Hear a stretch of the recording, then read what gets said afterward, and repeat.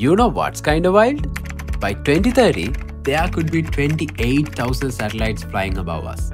That sounds epic, right? But the crazy thing is, most of them are stuck waiting in line just to talk to us. So why does this even happen?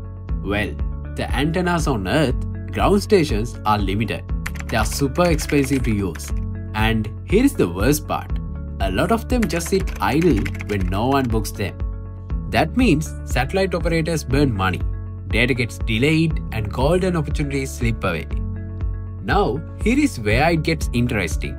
There is a startup in Germany called Decen Space, and they are backed by European space innovation. And honestly, they might have cracked the code.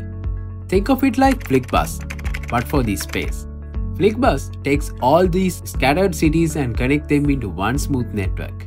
Decen Space does the same thing with the antennas, linking big telecom dishes, university stations, even small private ones into one single global system.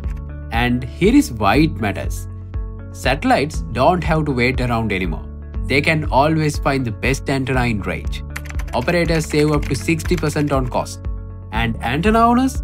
They finally earn money from something that was just sitting there. So instead of bottlenecks, we get faster data. Instead of wasted antennas, we get new income streams.